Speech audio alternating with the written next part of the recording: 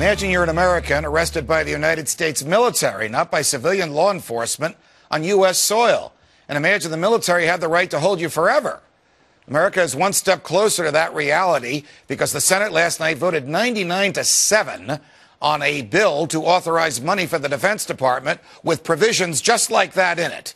Here with insights is Oath Keeper and constitutional defender, former Sheriff Richard Mack. Sheriff, it's a pleasure. Welcome here. Thanks, Judge. It's good to be with you. I'm sorry we're talking about such a horrible thing. What is becoming to the United States of America when on the floor of the United States Senate, senators can actually debate and vote on whether or not the President of the United States ought to be able to divert Americans away from the criminal justice system and thus away from their constitutional rights, ship them to a jail in Cuba, and hold them without bringing them before a judge or charging them with a crime? Well, it looks like they're starting to promulgate Patriot Act 2, but I think this is even worse than the Patriot Act. I think James Madison called it correctly when he warned us that the greatest threat to our freedom would be our own government. And he also had the solution. And the states must now erect barriers against what the federal government is doing, Judge.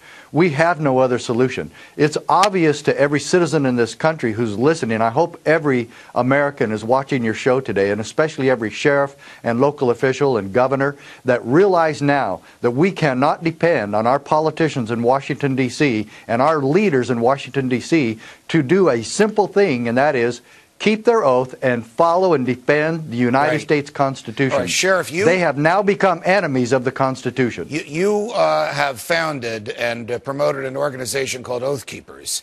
And just for viewers who may not be familiar with this, these are law enforcement officers who have taken an oath always to uphold the Constitution, even if a superior officer orders them to violate the Constitution. Question: will the United States military obey the government's orders and arrest American citizens and ship them to Guantanamo Bay, or will they uphold their oath to uphold the Constitution and defy the president? Remember, they did arrest people in the streets of Katrina. They didn't ship them to Guantanamo Bay, but they arrested them without charge and without warrant. Yes, and they also had door-to-door gun confiscation during Katrina. And I'm actually on the board of directors of Oath Keepers. The organization I founded was countysheriffproject.org. But it's the same premise. Will we have sheriffs and local officials, law enforcement officers in this country that will actually, when they swore an oath to uphold and defend the Constitution, do that against our own enemies in Washington, D.C.? And, Judge, I'm sorry I have to call a spade here, but this is exactly what our own government's being. We only had 7 senators.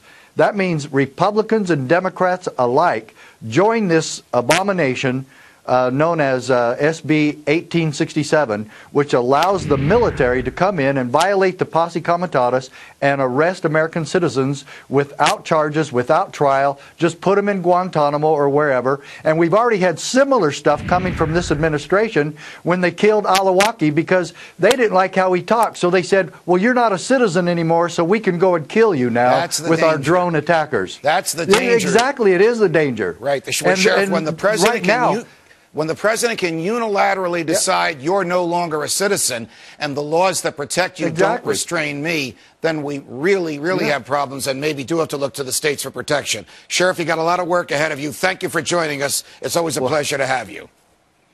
American Airlines filed for